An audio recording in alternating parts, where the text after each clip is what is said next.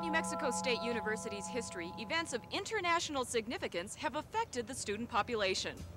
In 1916, Pancho Villa and his revolutionary forces attacked Columbus, New Mexico, leaving 18 dead, including alumnus Charles D. Miller. Classes were dismissed during his funeral, and ROTC students were called away from the college.